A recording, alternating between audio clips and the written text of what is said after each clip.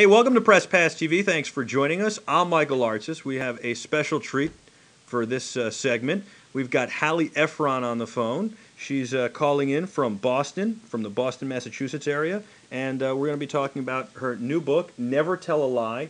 It's a really great book, a mystery, thriller, suspense novel, if you will. I don't want to give up too much of the book. I mean, I thought the book was really, really excellent, but I'm always careful not to give up too much of the book. It really was just such a great book, and wow, it really blew me away. But I want you to just jump into tell us a little bit about the book. Well, I can tell you where I got the idea from, and it'll give you an idea. It'll give people an idea kind of about the book. I got the idea for this story when I was, and it doesn't sound very exciting, but at a yard sale. I love yard sales. I go to them every Saturday after the thaw in the spring. And this was one that was around the corner from my house. It was a big Victorian where my daughter used to play, but there were major problems with this house. Little rooms, rabbit warren-y, dark.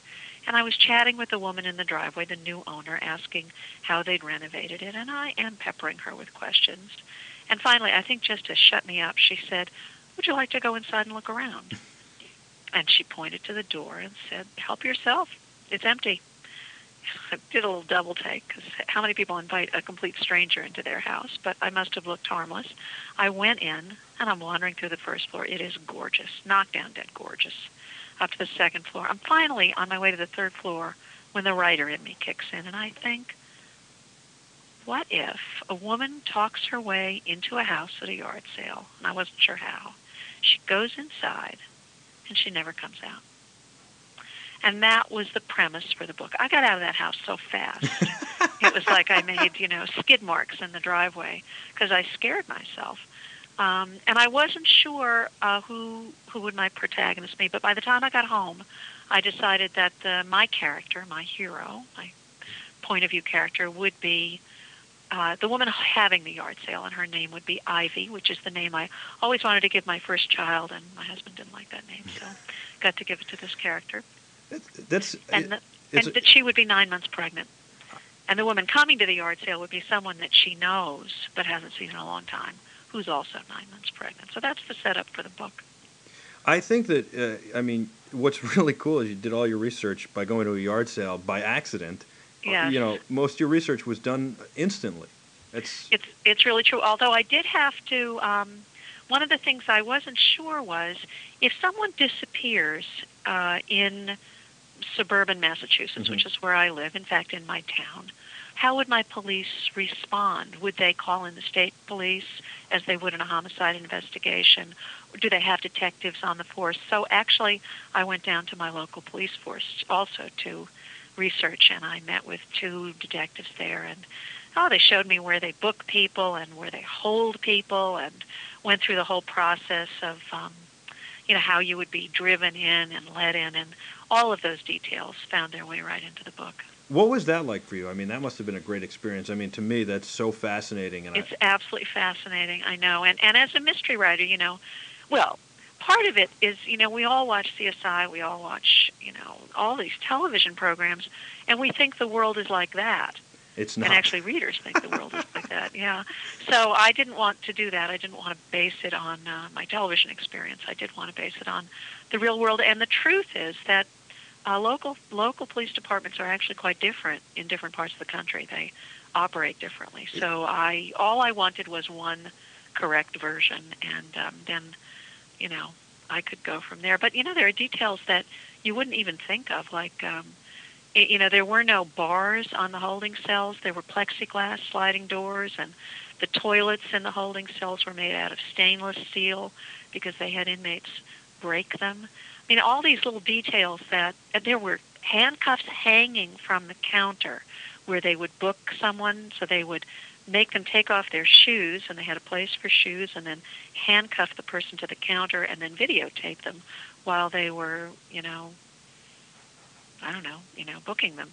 All those details are just fascinating, and of course you put them right in a book, and they make for wonderful, realistic feeling context in a book. Wow, that's so true. And what you say about the police forces all over the country doing different things, it always amazes me. I was a general assignment news reporter for many years, and different towns I worked in, finding out that different towns had different policies and different ways of doing things, it seems to me like it really across the board, especially in the times that we're living in now, everything should be kind of standardized. And it almost seems like it's like the Wild West out there. Like this police department really does true. what it wants, and this one does what it wants here, and it's so mind-boggling.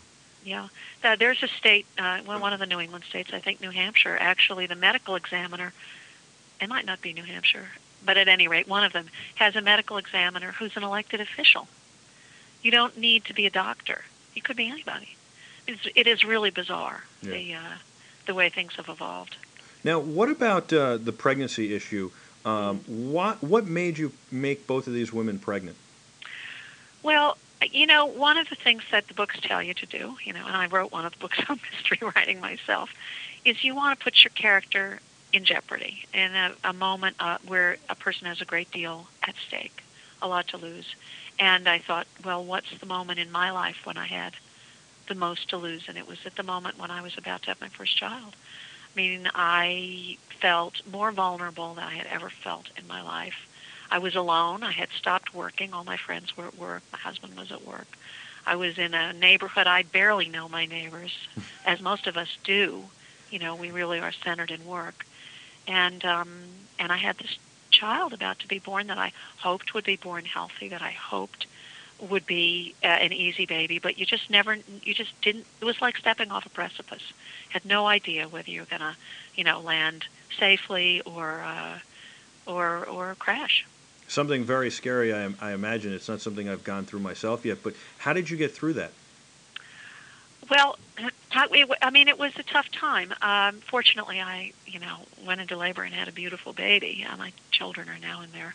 I have two beautiful grown daughters who were just great babies. But even after the baby's born, you feel like this person is completely dependent on you. You've never had somebody completely dependent on you before. You just get on with your life. You try not to think about it. That's what you do, is you ignore it all. There's no other thing to do. You've, I guess that's the only way to do it, realistically. You just got to plug along and go and not necessarily think so much about it, not spend time thinking about it. Just like, I guess, everything else in life, you sometimes just have to react. Now, you've written other books, including writing and selling your mystery novel. But you broke some of the rules in this book that you wrote about. Yeah, do you think I did? Well, I haven't read Writing and Selling Your Mystery Novel, but in the notes it says you did, and you admit you did. Yeah. And well, actually, what I broke were my rules for how to write. It's not really rules for how to write. There's a million ways to write, and the truth is, if you end up with a good book, then you wrote it the right way. But for you, one of the things I always recommend to new writers is to have some idea where you're going, to kind of try to outline as much as you can or write a synopsis before you set out. And with this book, I'm telling you, I went to that yard sale, I went home, and I started writing. I didn't really think through. I let the characters kind of carry me along, and as a result, I ended up in a huge number of ruts, places where I just couldn't figure out what was going to happen next. And for instance, there's a point in the book where my character Ivy gets locked in an attic. And I'm telling you, for 6 weeks I was locked in that attic with her. I couldn't figure out how to get her out. I had an idea how I was going to do it, but when I went to write it, it just seemed preposterous. She's 9 months pregnant. She's not going to be, blowing out walls or jumping around. So it really took me a long time. And it wasn't until I was driving to Connecticut that I was 6 weeks later thinking about, of all things, children's games. And I'm thinking about Monopoly and Candyland and Chutes and Ladders. And I'm thinking, Chutes and Ladders. And one of those is the way Ivy gets out. Now, you know if it's a chute or a ladder, but I'm not going to tell your listeners. And They're going to have to read the book. I don't want you to give it away. No. I also think, and I don't want to give this away either, but the book starts very different from most mystery books. And what made you start it that way, and how did you how did you make that work? I thought it was interesting, especially for a book. I don't think Yeah, I've read another book that started the way this book did. yeah. Well, it actually starts with a news article, which tells the reader that the character that they're about to meet in the first chapter, which is a yard sale, is going to disappear. And I deliberately put that article first because I wanted the reader to know that this just wasn't going to be an everyday yard sale, that something was going to happen. One of the characters was going to have a disappearance. She was going to go away. And that kind of casts a feeling of suspense over what's a very ordinary scene. Ivy and David are throwing a yard sale. This woman shows up. She's very nice. Ivy kind of recognizes her. She kind of doesn't. But she feels odd. You know, that character, that Melinda White, comes and she just feels like she's slightly off key, right? Hmm. Yeah, and she makes Ivy very uncomfortable. And it made the scene more, I guess you could say, charged electrically if the reader knows she's going to disappear. This is when that screen door slaps shut behind her and she goes into the house. That's it. It was almost, in my mind, like starting a book like a Quentin Tarantino film, Oh, but I really? really liked it. Yeah, you know, Yeah. like what pops to mind is Pulp Fiction or Reservoir Dogs. Oh, good. Both of those kind of pop to mind, and it's not the exact same thing, but it's the same kind of idea. And like I said, I've never really read a book that started this way, and I really enjoyed that, and I thought it was interesting. And like you said, it certainly created an electricity and suspense. Now, one thing also that was interesting, I think, is that you know, the relationship with Ivy and her husband, and what you know, she winds up finding out when she's digging for stuff. And I find that so interesting because the people that we care about in our lives, we know so much about them, but yet we don't know all that much about them, especially when we're not around. They're not with us for most of the day or most of our lives. And it makes me think of the Billy Joel song, The Stranger, because we all Hmm. have a face that we hide away forever. Yeah. Um, and we take it out and show ourselves when everyone is gone. Some are leather, some are satin, whatever, however it goes. But that's what I think of immediately, and it really is interesting that we don't know what happened before. You know, especially for a spouse, we don't really know what happened before we met them. We only know what we're told. That's right, and especially things that happen in high school, because this book, of course, revolves around something that happens in high school that David hasn't really talked about. He's tried not to think about. But I also think that these kinds of, you know, traumas in our past that involve other people are very different when we look at it from the other person's perspective. Absolutely, You know, absolutely. it's like a car accident. You know, four witnesses, you can have four stories about what happened. Hmm. It's all your And particular vantage point. yeah, It's your perception is your reality, and somebody else's perception is their reality. yeah, and so that was part of what I wanted to get at with this was the different perceptions of this sort of pivotal event in David's past that he's tried to forget about, hasn't talked about, and then it gets dug up. We're talking with Hallie Ephron, the author of Never Tell a Lie. It's a wonderful mystery novel. I highly recommend checking it out. It's on bookstands now. You had a really interesting upbringing. Your parents were both screenwriters. You moved from the New York area to Hollywood, and then you got a chance. And I think that this is the most interesting thing. You got a chance to see Marilyn Monroe rehearse a scene for your parents. What was that like? Well, I mean, I think I was pretty young. I think I was maybe 5 or 6 or 7 years old, but I remember very vividly. It was a scene, I think the movie was No Business Like Show Business, which had Dan Daly and Ethel Merman, and Marilyn Monroe was in it, and so was Mitzi Gaynor, I think. And the scene was they're having a heat wave, a tropical heat wave. The temperature's rising. It's really surprising. And she was dancing and singing, and I watched it. And, you know, all the colored lights that they were using, it was amazing. And so I watched them film it, and then afterwards I was there with my dad, and she came out, and she was wearing, this part I even remember very vividly, she was wearing, we used to call them pedal pushers, very tight pants that came down just below your knee, Yeah. and a kind of a crop top, and a babushka,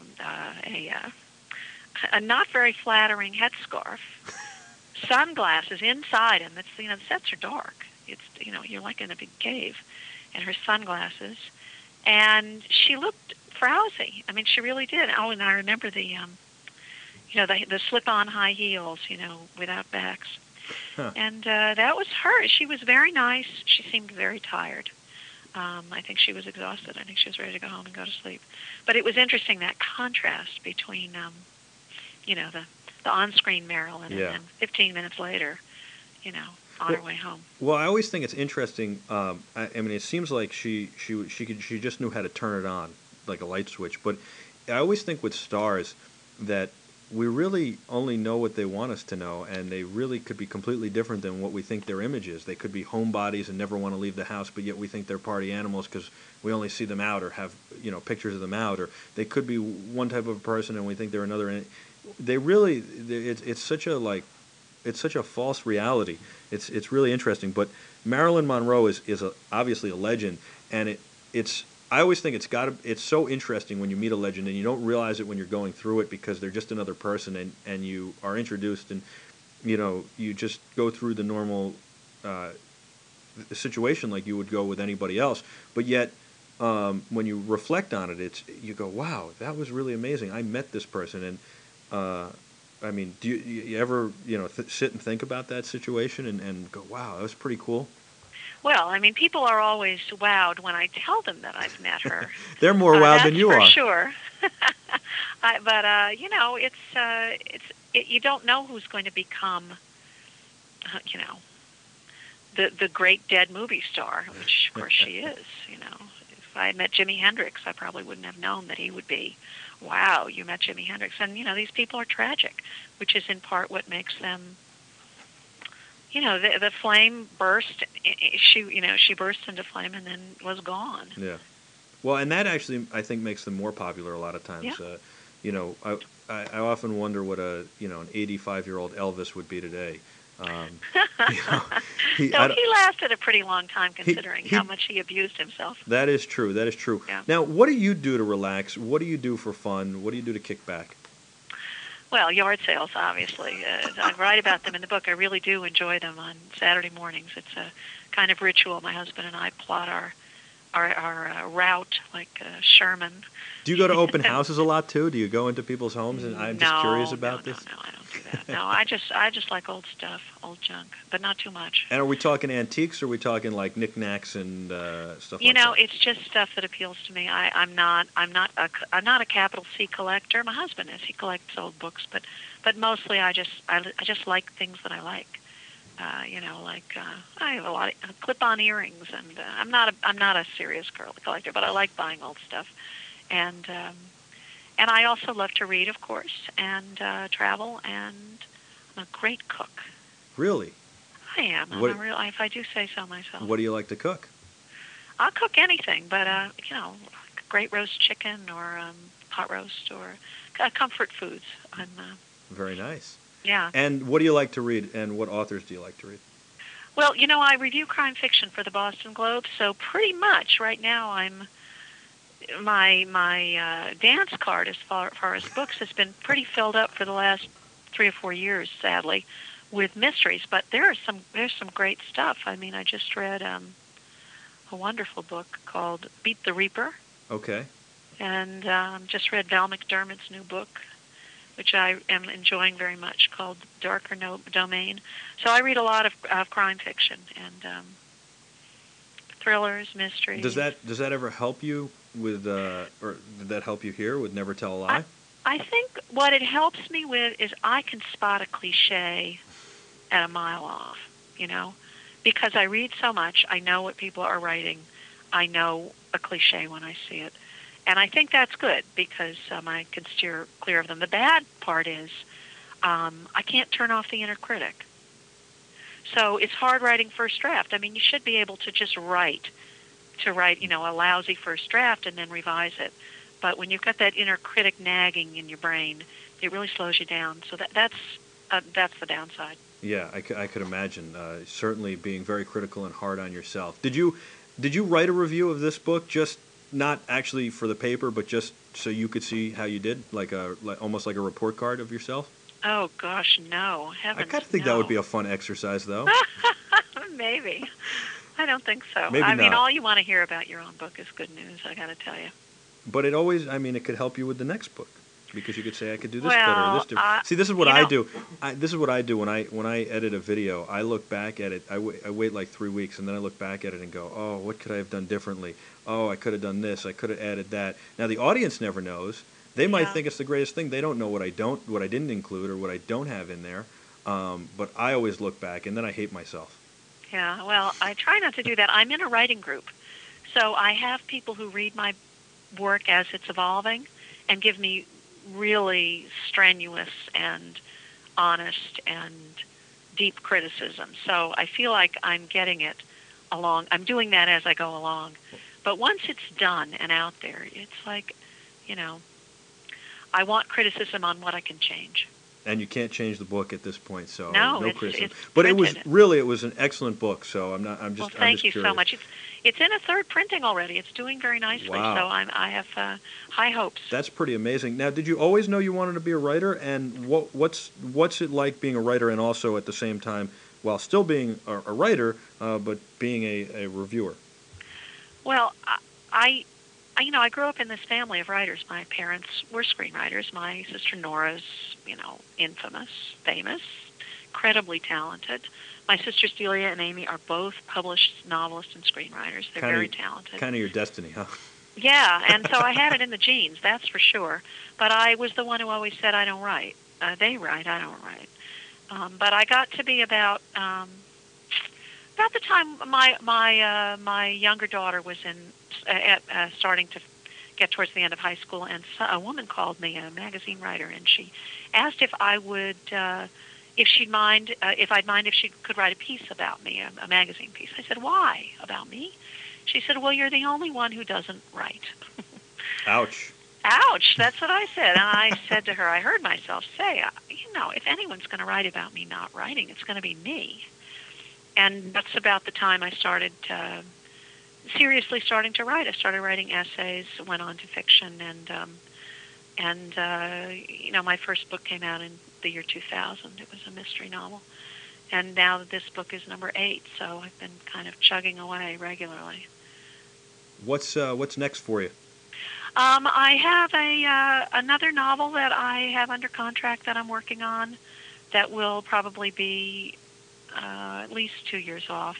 Wow. In terms of in the bookstores, yeah. And I have a nonfiction book that I just turned in called The Bibliophile's Devotional. It's just a fun book about, a book a day, 365 days, 365 books. Interesting. Yeah. What can you give us a little tease on the other book you're working on?